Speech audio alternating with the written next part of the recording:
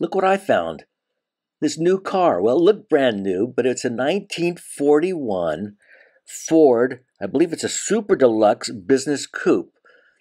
Now, you wouldn't believe this. I mean, the guy was so nice that I asked the owner, and he lifted up the hood for us, and we took a look at the engine. It was so clean. I couldn't believe it. And that grill, oh my gosh.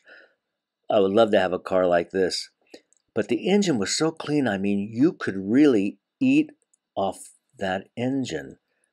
He said it's a flathead engine.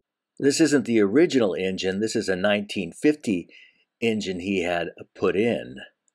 He's done a lot of work on this car. By the way, there was not a fingerprint on this car.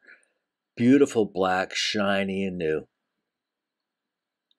Everything looked new. Even that AAA battery looked new. Now, the owner explained the reason they called it a business coupe was because men would go around with their encyclopedias trying to sell them. And this is a great little car to, load your car up with encyclopedias or your Fuller brush stuff and go from house to house and sell encyclopedias and what have you.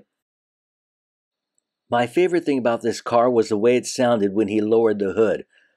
I mean, it sounded so solid, so crisp. Just the sound of that. My God, listen to the sound, guys. So when they close it, it's like...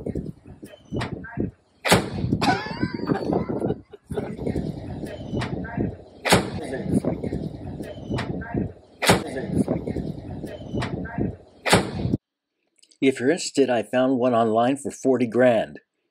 In the meantime, if you enjoy my videos, please like and subscribe. Appreciate it.